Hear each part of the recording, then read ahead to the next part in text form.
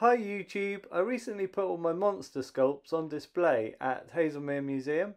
If you didn't get a chance to go and actually see them, this is a virtual kind of walk-through tour just to show you roughly what it looked like. So this is the room that I hired. It's quite a decent size and you can see all the main monsters on the other side of the room there. We'll come to those in a bit. This is the Ewok village that I made with the kids over one holiday break, with all the little Ewoks in there. Then this is my pizza creature on the left. I made him to look like a whole load of bits of pizza and he's got lots of little weapons and things. I put him in a blister pack and it looked quite good. So you can check out separate videos of these.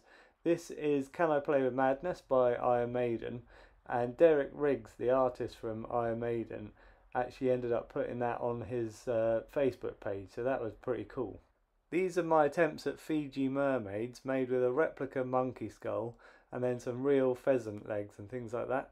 This giant sea louse was made with loads of parts of spider crab molts, so lots of carapace parts and lots of legs, all paper mache together. This was an old broken VW Beetle that I got a car boots out, and then I kind of Mad Maxed it up, put loads of parts on it and just painted it to look all rusty. Then we've got this kind of alien seed pod thing I made at the back, just using a lot of cotton wool buds. Next we have an ET that I'm making, but I'm halfway through this, still quite a long way to go.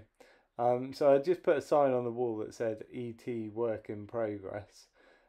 He still needs his eyes and outer skin. Next I thought it would be a good idea just to put some photos on the wall, just to show my main sculpting process. So here, step 1, wire armature. So I quite often just take some aluminium wire, twist it around to make an armature. Step 2, cover with aluminium foil, just really squash it to get the main shape. Step 3, starting to sculpt with milliput. Milliput is a 2-part putty. Step 4, carrying on with the sculpting with the milliput. They sponsor this channel very kindly and send me free milliput occasionally. Then these are the painting stages. So painting the creature dark to start with, and then dry brushing all of the lighter highlight colours over the top. This is a weird sculpture that I made years ago, just using parts of skulls that I'd found and a sheep spine and sort of a rusted metal circular base thing. Just stuck it all together and painted it a flat grey colour, which really kind of brings out the shape of it. Next we have my version of Audrey 2, the plant from Little Shop of Horrors. It's not supposed to look exactly like the original, it's just my take on it. Next we have Stripe, my life-size gremlin. This is probably the sculpt that's taken me the longest to do. It's got lots of texture and scale detail in that one. Next we've got Split Face from The Thing, mainly made with paper mache. Next we've got this dragon that I've made in milliput. I painted in grey at one point, which I think I actually preferred. I'd like to give him wings one day as well. Then we have Chet from Weird Science, paper mache again with milliput details and then all airbrushed. This is an alien puppet that I designed, and his eyes go side to side and his ears go up and down using brake cables from a bike. This was a blonde doll's head that I bought from a car boot sale, and then I had great fun mutating it and turning it into this hideous creature. Next we have my larger than life size alien face hugger. This was a really great fun one to sculpt and it's ended up looking really creepy and I'm really pleased with it. Okay, then we've got my Rancor monster from Return of the Jedi. This again, lots of paper mache work and then just milliput for all the details. Slimer's one of my most recent sculpts and he's so vividly coloured that he really stands out in this exhibition. He almost looks like he's glowing. This is a weird little cyborg monster that I've made, so he's got a cool brain and loads of intestines all wired together. Next we have Harry, the Bigfoot from Harry and the Hendersons. I really wanted to make the whole of him, but I think my wife would have killed me because he would have ended up being about 9 foot tall. This is the monster from the movie The Deadly Spawn. It's probably my favourite shaped movie monster of all time. Next we have an alien egg embryo that I made up. This is just made using a child's egg chair that somebody had thrown out. Most of my smaller sculpts have ended up in these cabinets, mostly to protect them from children.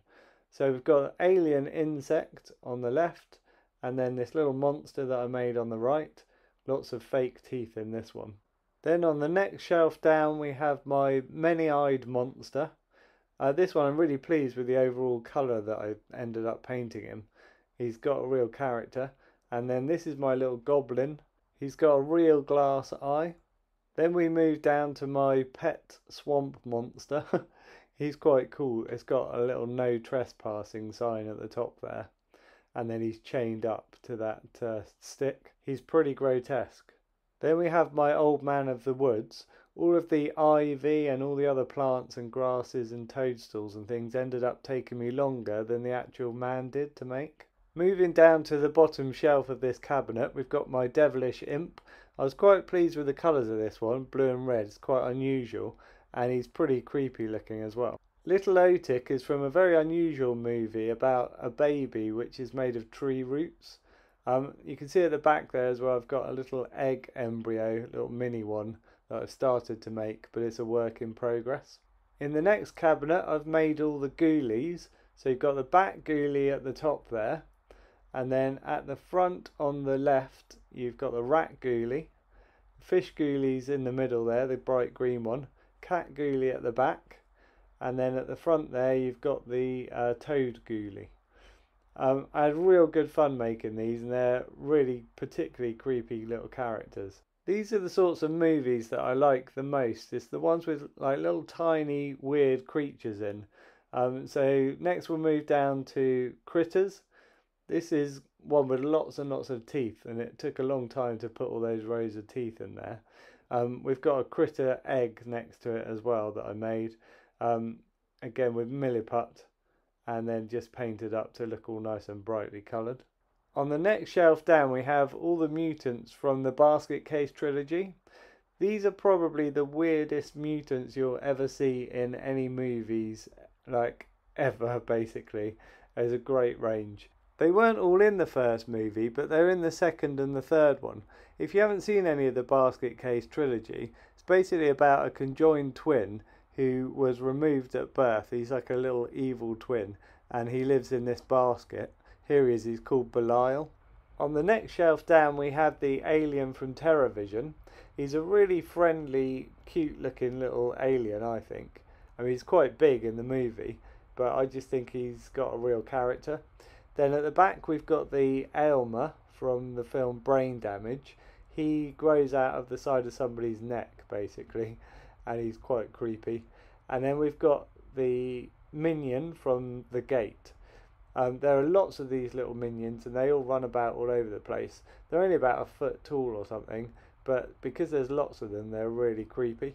Okay, on the top shelf of the next cabinet we've got all the life cycle stages from Stranger Things.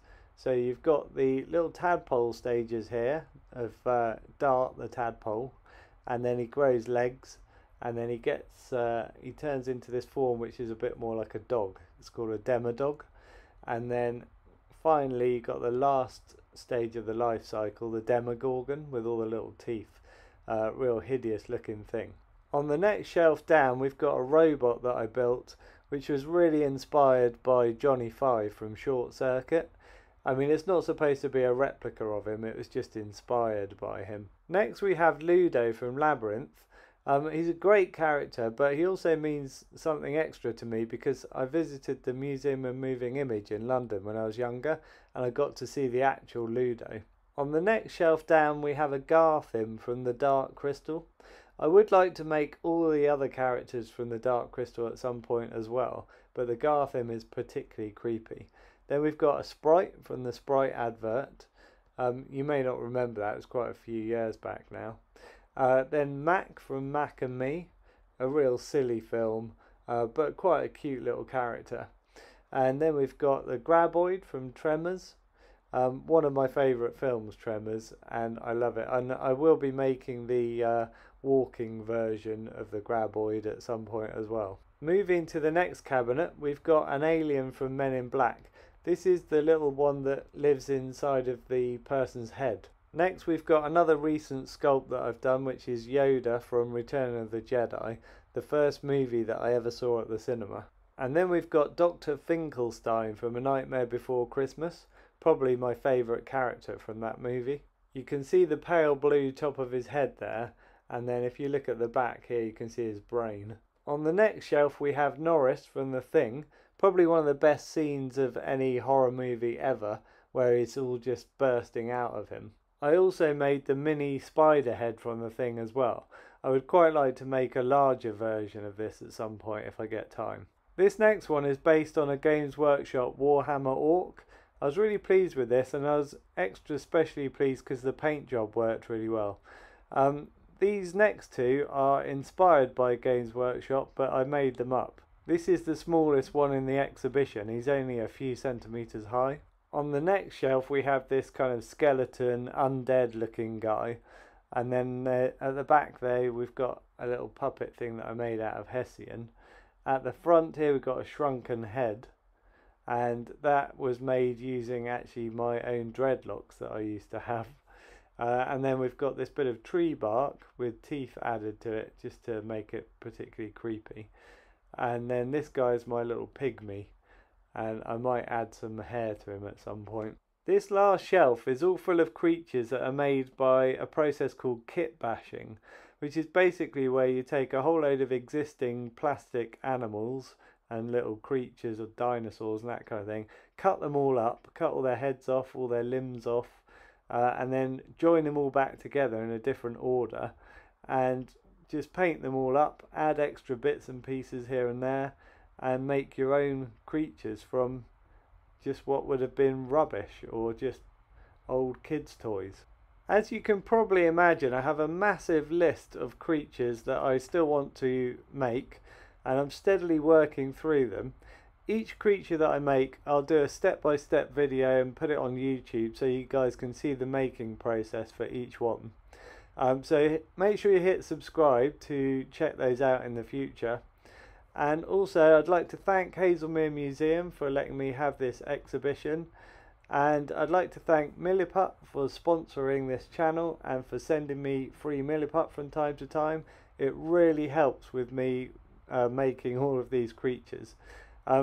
Get yourself some Milliput as well, give it a try. It's a 2-part putty and it hardens, sets rock hard in about 4 hours at room temperature, and it just means that your sculpts will last forever afterwards. It doesn't break down, you know, like latex or something like that. It just lasts forever. Check out my other content if you get a chance. Thanks for watching, and I'll catch you in the next video.